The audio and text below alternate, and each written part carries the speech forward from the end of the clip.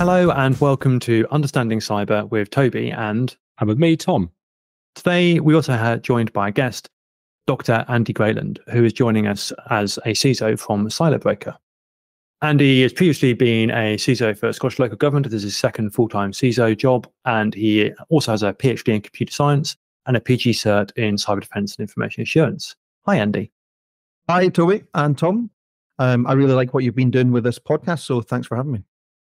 Thanks, Andy. It's really good to have you. I think Toby was saying this earlier on. Andy's the second guest we've had in 33 episodes, so it's great to have a new sound. I'm sure our listeners will appreciate it too, so thanks for coming along. Cool. So why have we got Andy in, as much as him being a magnificent chap? What we want to talk about today is what is a CISO, a Chief Information Security Officer. And at Clearcut Cyber, we've done some work with CISOs and delivered some interim part-time CISO services. But Andy's full-time job is acting as that Chief Information Security Officer. So between us, we think we've got pretty good bases covered, and Andy should bring some really good experience to us. I'm going to kick things off and keep things really simple. Andy, what is a CISO? What do these people do? Well, a CISO is a senior level executive responsible for developing and implementing an InfoSec program to protect data and systems. A CISO's job is to balance the risks versus opportunities in information technology for a particular business or organization. In most organizations, a good CISO will be primarily focused on revenue and profit protection through the lens of cybersecurity. Exceptions to this might be the public sector or some charities where public perception is the key metric by which the organization is ultimately judged. But overall, it's that protection of data and systems. Awesome. Tom, you got anything to add to that?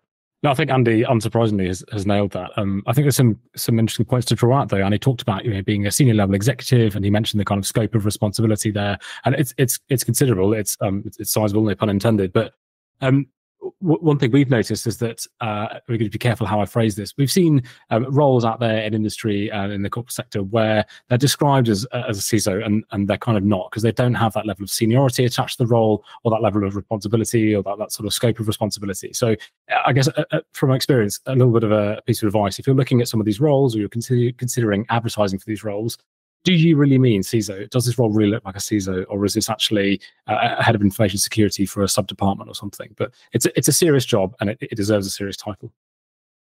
Cool. So the kind of agreement there, commonly, like, they are the senior person responsible for cybersecurity, generally going to be focused on protecting revenue and profit elements of the business in commercial sector. Do we think then that CISOs are part of the C-suite, part of the board, or do you reckon sometimes they're not? Are they still a CISO if they haven't got a seat at that top level board? So I would say a CISO is a CISO if they own the responsibility to define the security strategy for the organization. A CISO must have presence on the board, but this doesn't need to be direct, provided they have a channel through which to address the board routinely, for example, through the CEO. The CISO should also be available and capable to present as a guest at the board where they don't have a permanency on it. Cool. So I suppose it kind of depends on that business organization and culture, but the CISO needs to be able to influence past stuff, and they're the responsible, probably accountable person for cybersecurity.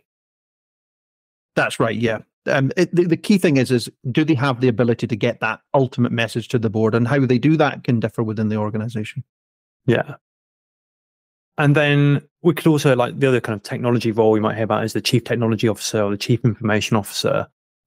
What's the kind of difference between them? Supposedly a CIO is there to do overall IT strategy, security vision. Do CISOs report to them and they're separate, or does it depend? I would say this isn't how it always works in practice, but I believe that a CISO should sit independent of the CIO or CTO. The primary driver for a CIO is opportunity, and the primary driver for a CISO is balancing opportunity with risk. A CISO who sits under a CIO is not a CISO, in my opinion. If you think of an organization as a pyramid with multiple layers, with the board at the top and the frontline workers at the bottom, at each managerial level, one of their roles is to decide upon the information flow to the next level up. And having a CISO to report to the CIO produces a potential conflict of interest where the senior leader wishes to the senior leader wishes to exploit an opportunity and ignores the risks outlined by their CISO. I would recommend that such decisions should be impartially presented to the CEO, and in some cases the board. And the only way to ensure that that happens is for the CISO to be independent of the CIO. Cool, really succinct, nice. Tom, anything to add? Or no, I like that. And as Andy said, I think that's a great description. There just needs to be adequate separation of responsibility between those two channels for the reasons described. That they serve very different purposes, and for the business to get the most out of them, they need to maintain that integrity between the two roles. Cool. So let's go back to like one of the first things we spoke about is like they might have a job in detecting profit, or and like government CISO is going to have a different role. I take it there's kind of different types of CISO we might come across then, and regional CISOs, top level ones. Can you guys explain a bit more about that? No, I wouldn't say there's different types of CISO. Using the definition of CISO we talked about earlier, which is a senior level executive responsible for developing and implementing an InfoSec program to protect data and systems, there is only one type of CISO. If you don't have that as your primary task, you're not a CISO. However, in different organizations, the specific roles the CISO needs to carry out in order to achieve that task can be wildly different. For example, in a small organization, the CISO may need to carry out technical tasks or audits themselves because they don't have enough staff to do anything else. Whereas in a very large company, they may lead the teams that carry out those tasks and never actually get involved with doing those tasks themselves. In some organizations, the CISO may have a large team working directly for them. In others, the CISO's generated tasks may be distributed via matrix management to individuals who do not work for the CISO at all. So it really depends on the culture of the company, how those CISO roles will work out. But ultimately, I could tell you whether someone is a CISO or not by using that initial definition that we talked about. And I think that stands in all cases. Nice. And Tom's making thumbs up, smiling noises at me. So I'll just carry on. There's the idea then like that CISO could be an employee, or they could be an interim or part-time thing. And that's something Tom's had some experience doing.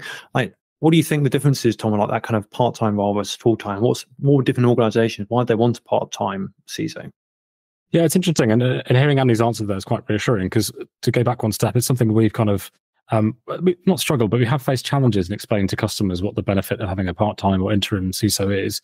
And I know in the industry, there's a lot of kind of questions being raised about, is this a real thing? Do people really need this? Or is it just people being opportunistic and making up a service offering for them? But I think it is a useful thing. Having done it, as Andy said, fundamentally, it goes back to that initial definition, and the roles that you're performing may be very different. But as long as you're satisfying that high level function, then you're doing the good stuff. So we've had experience of doing this.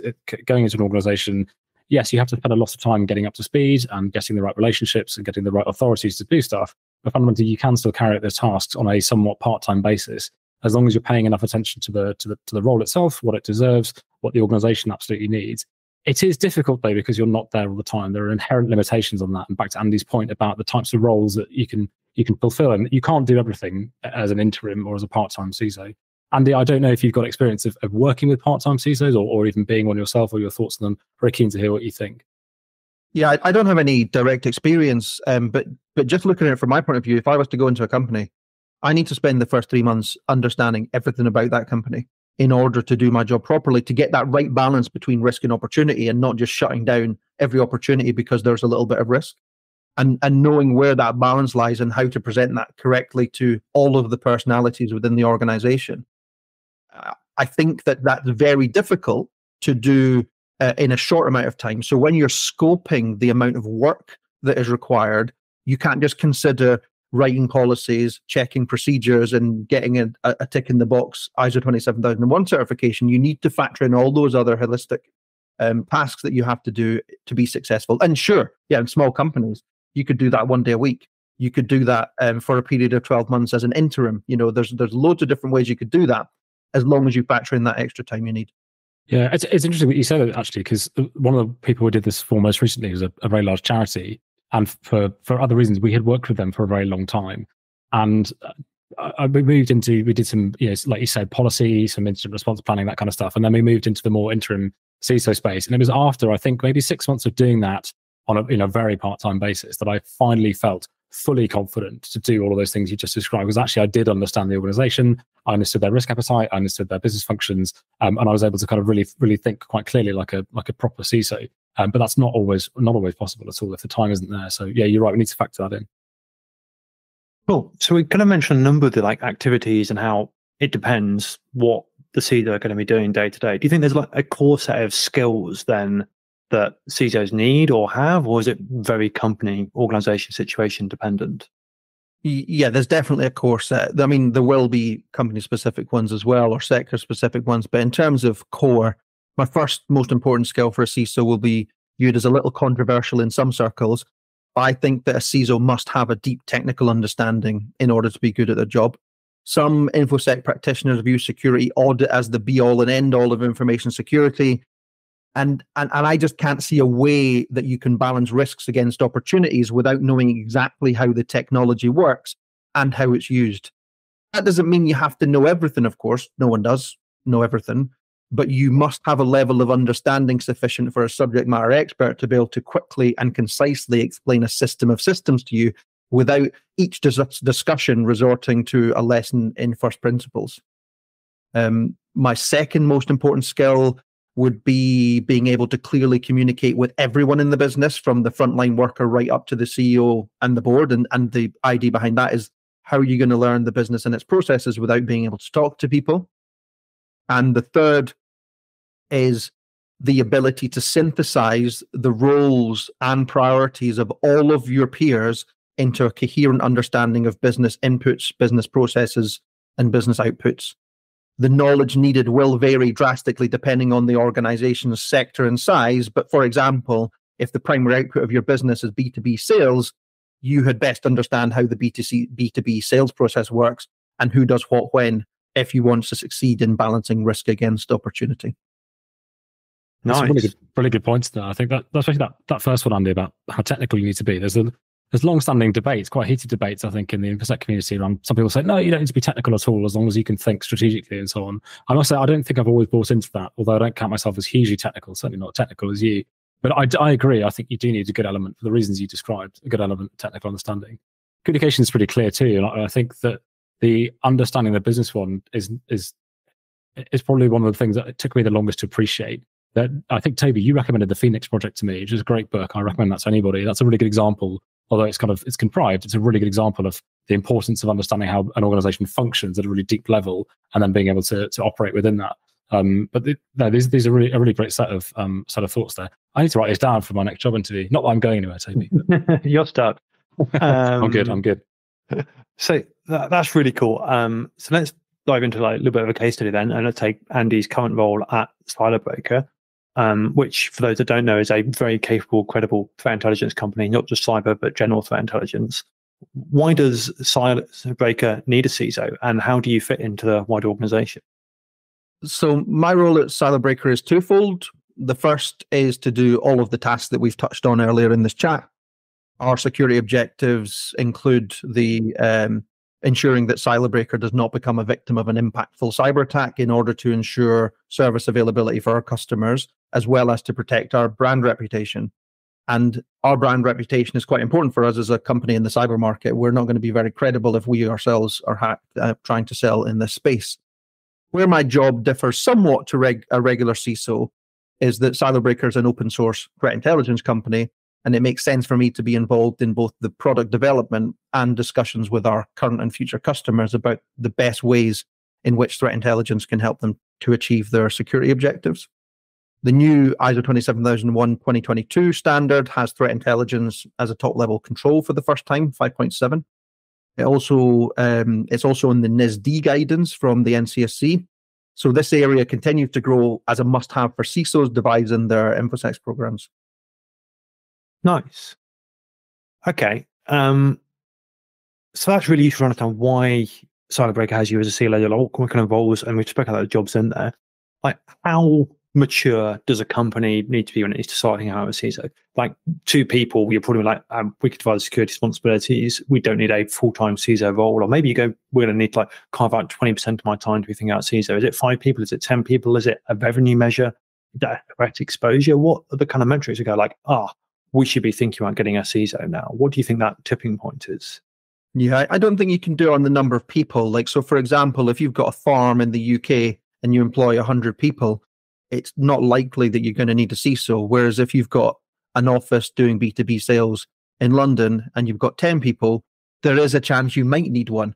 I would say that a company needs a CISO when a large-scale loss of confidentiality, integrity, or availability of their information systems would result in a significant inability to achieve one or more of their strategic objectives.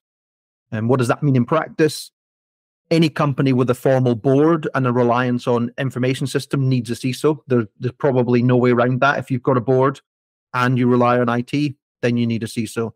Now, that CISO needn't be full-time and could exist as a third-party resource in some cases. But in the planning for deciding to onboard a CISO, as I said previously, the organization will need to ensure that adequate time is given to understand the business and the people involved.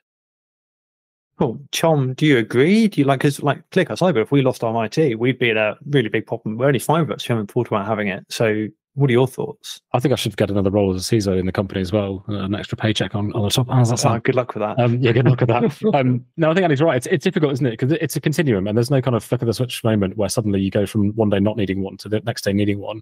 I guess it's a case of tracking your security needs as you grow and mature as an organization, saying, right, in terms of the functions that need to happen to maintain our prosperity and the confidentiality, integrity, availability of our data.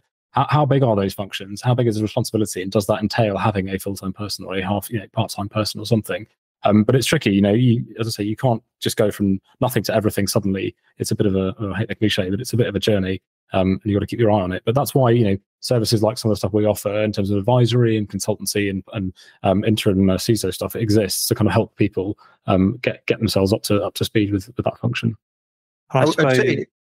Sorry to interrupt, Toby, but just to what Tom said there, I think another level that we can definitively say is if you don't have an organizational risk register for non-cyber risks, then you don't need a CISO, because there are much bigger risks out there to your company that are not in the form of cybersecurity. So there's a good starting point. If you don't have a whole organization risk register, then you don't need a CISO. You need to be looking at your other issues first. Yeah, clean house first, and then worry about CISO role, yeah. Yeah, and I think my view is you're going to have start thinking about security things, and whether it's one person does 10 minutes a week, that function is going to blossom and bloom when it takes up more than a period of time for an employee. It becomes 50% of their time just staying on top of security things. There's probably a bunch of things you're missing, and you should create a security function properly in there to do it. Yeah. Cool. So we discussed skills and sizes. Let's say either one of you are going into a brand new company and they've not had a CISO before, and congratulations, you're going in completely clean starting point. What do you think the first actions of a CISO should be? We've kind of mentioned a little bit about understanding what's going on, but is this understanding the first thing, or is it just going in and getting deep into the technical and viewing firewall logs? What are the first actions you'd expect CISOs to be doing? No, I think it will come as no surprise to you, given what I've said through the previous 20 minutes, that understanding is the first thing on my list. It's down as understand the people, understand the product, understand the processes, and understand the market. So, and depending on the sector, there might be other areas to understand there as well. And that's the first thing. I don't see how anyone can do any form of even security consultation without understanding those things. Then this one may be a bit controversial too, but I would recommend some kind of rapid threat modeling. And this isn't, working out using a standardized threat modeling technique, all of the areas that your company might be vulnerable. But it might take you a year to get to the stage where you have a really fully functional InfoSec program. And you need to work out straight away if there are any glaring holes in your security that need to be fixed today. Yeah. Using a standard like Cyber Essentials might be good for this. Now, I don't mean to achieve the certification. For most companies, big companies, Cyber Essentials is not an appropriate certification. You might not even be able to achieve it. But what I mean is using the actual framework itself. So for your rapid threat modeling, so look at your firewalls, look at your secure configuration, look at patch management, look at user control, and look at malware protection. Those 5 areas, if they are not right, there's almost no point in going on to a fully fledged information security program. So get those areas right as soon as possible. Third thing then is, having worked out what's wrong, implement those immediate mitigations. And then finally, the fourth thing is commence the design of that InfoSec program, which is going to be your bread and butter as the CISO. Yeah, and I love like the roller coaster analogy. Are you tall enough to go on this ride? There's no point like spending ages going, I'm going to design this next pane of glass, C multi-machine, when you're actually 3 foot tall and not tall enough to do that because you haven't done the basics first. You've got to grow, be able to do all the basics well before you can ride the exciting things.